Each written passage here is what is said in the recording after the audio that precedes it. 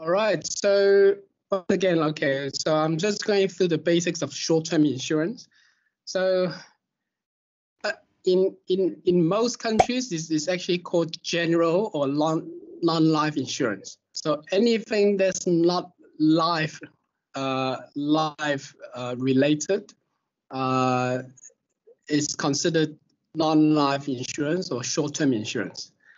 I believe that short-term insurance is the term used only in South Africa, and there's a reason for it. Why is it short term? Because you can literally have cover today, and then you can stop the cover tomorrow. So, for example, you buy a car today, and then tomorrow you decide to sell it, and then you can stop the cover. So there's no notice period or anything like that. Okay? And you can always add or delete cover as you like. So that's where the short term comes from. And I think compared to other lines of insurance, I think things tend to happen more quickly because, I mean, a client requests a car to be removed today. We have to do it today. Or if a client is in an accident, or if there's a fire, the issues are here and now. So I think that's where the short term comes in. And it's mostly covered for physical assets. So everything you can touch, basically. But it also covers financial risk, such as the loss of income or cybercrime or ransom.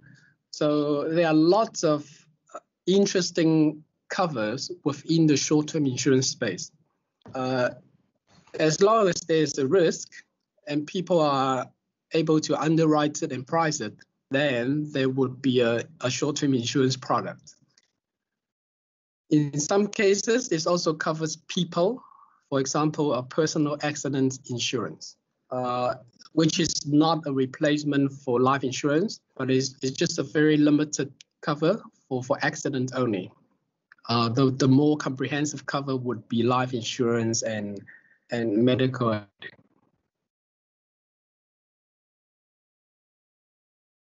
So personal insurance, so it splits into two categories. So it's personal and commercial.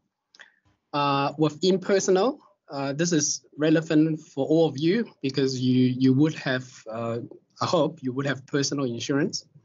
So that would be your house, which is your immovable asset, your content. So when it comes to content, if you have to flip the house upside down, anything that moves is content. I understand that sometimes people think content is just furniture or it's just clothing. No, it's everything inside the house. Why? Because if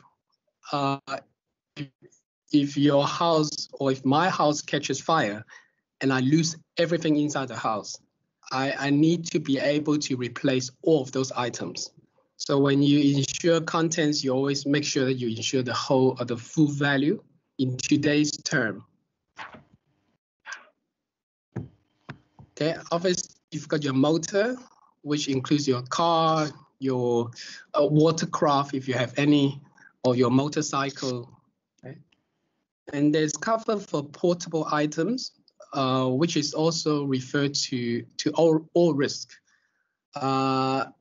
It basically covers your personal belongings when you're outside of your place, anywhere in the world. And it covers for damages or theft or accidental loss. So the premium for that is usually much higher, but obviously that's because there's a higher risk. So a lot of people insure their phones these days because you always have your phone with you, and they are quite expensive. And then there would be a personal liability, which is it doesn't happen often. So for example, if I have a dog and and for some reason, they run outside and then bite someone, and that person decides to sue me, then the insurer will stand in my place and handle the case. Personal liability is much more relevant in countries like United States. They like to sue each other. So there will be cases where you would walk past someone's house and they forget to sweep the snow on the ground, and you fall, and they can sue you. So it's not too much, we don't see so much of that here, but it does happen. And then you also get personal accident for your accidental damage to the body. And then lastly, there are value-added services such as roadside assistance. If you need your car to be towed, or if you want someone to drive your car after you've gone drinking, those are value-added services which is also available. Are there any questions? Ed, in terms of contents, I think that most people they pay attention to the car because it's car insurance, and also like homeowners insurance, insure their house. But I think that many people that don't seem to pay enough attention on contents. So and also that when it comes to insuring the evaluate the value of the contents, I think that's I think most people they actually have no clue. I think that's where the problem I see. Yeah, a lot of people have an incorrect understanding, or feel that it might be too much trouble to claim because they want to have proof, so it becomes quite tricky.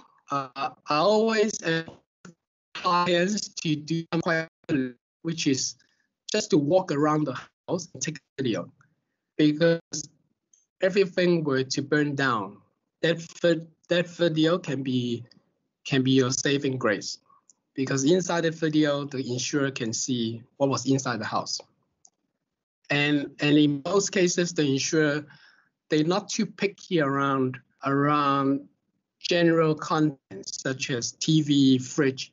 Everyone has a fridge, everyone has a TV, so they would be quite easy on those items. It's only items such as your electronics, like your laptops or your jewelries, which can be quite expensive.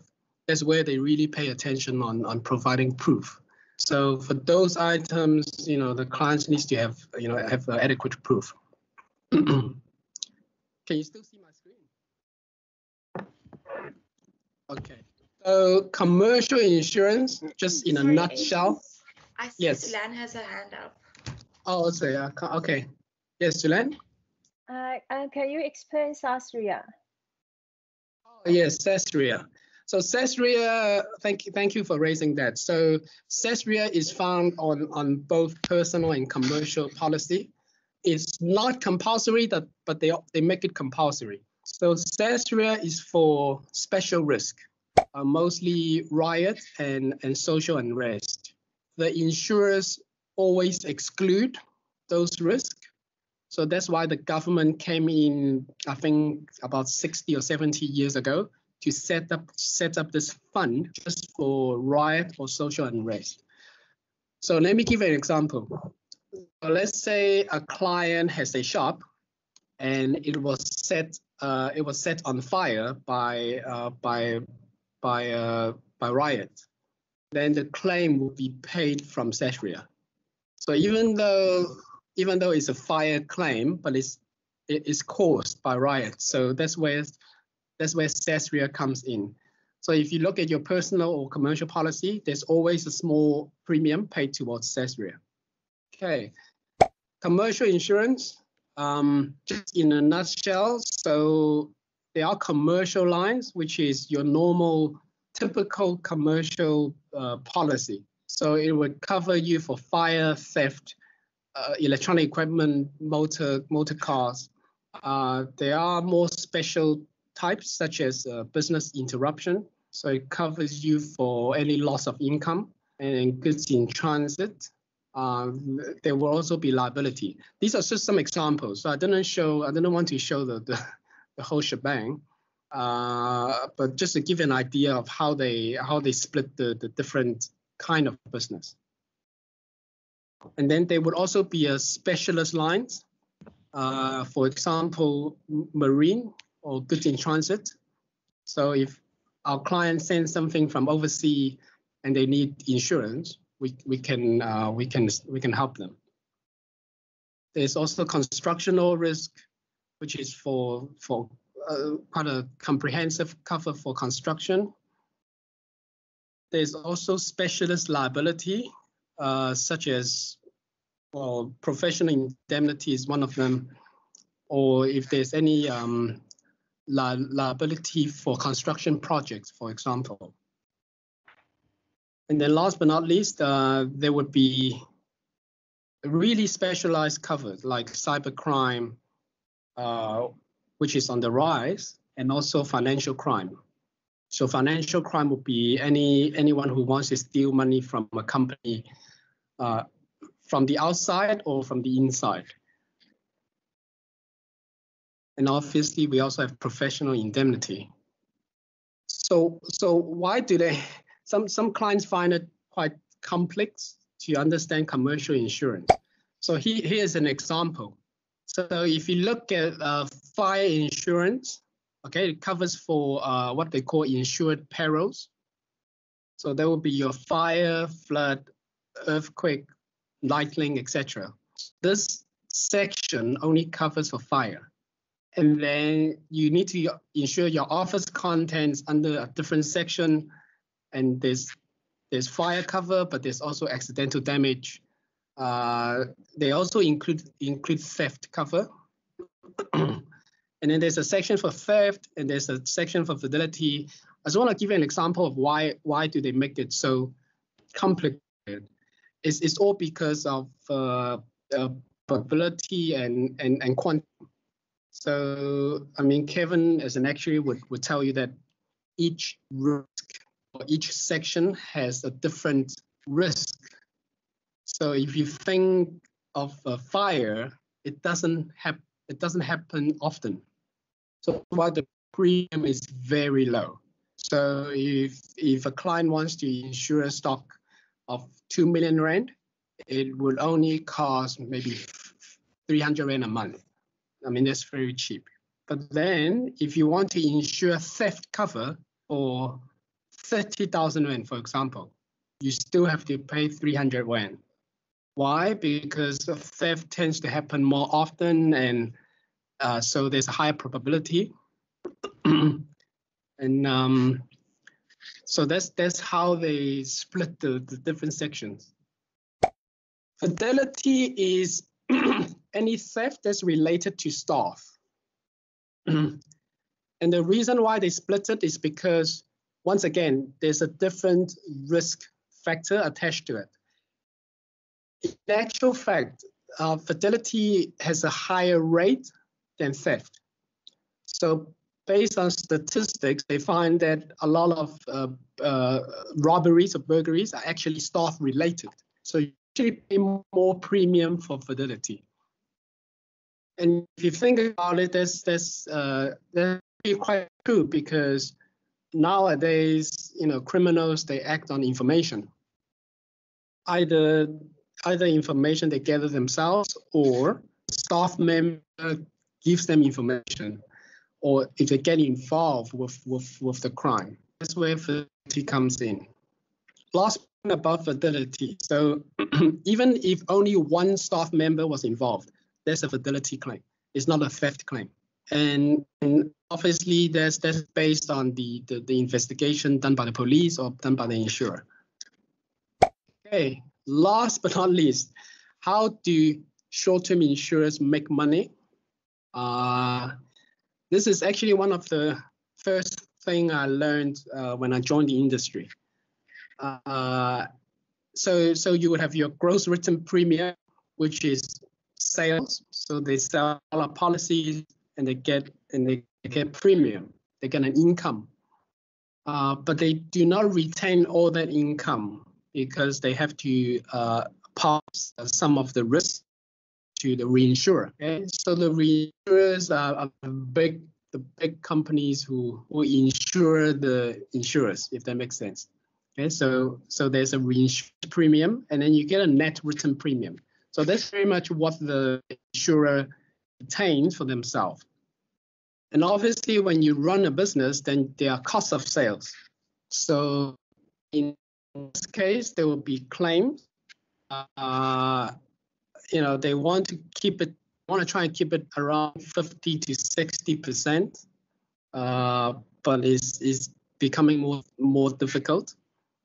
Okay, there will be admin cost, and they want to keep it to about 12%. That's the cost of running your operation. And then last but not least, there will be commission, or there will be a call center, depending on whether they use brokers or not. And the commission is regulated, so it could be 12%, it could be 20%. So it's quite a high percentage of their cost. And then after all that, then they get a net underwriting profit. And nowadays, if an insurer can make 5%, 5 to 10%, that's actually good. So what that means is, for every 100 Rand they receive, at the end of the day, they retain 5 Rand or 10 Rand. It sounds very little, but in today's conditions, it's actually not bad. There are companies who have made losses. So at the end of the day, they don't retain anything. They actually gave out more money. And then last but not least, there's an investment income. So when the insurer collects the premium, they would invest money while when they have the cash flow. So they also get investment income from that. So that's how they make their money. So that's my short-term insurance 101.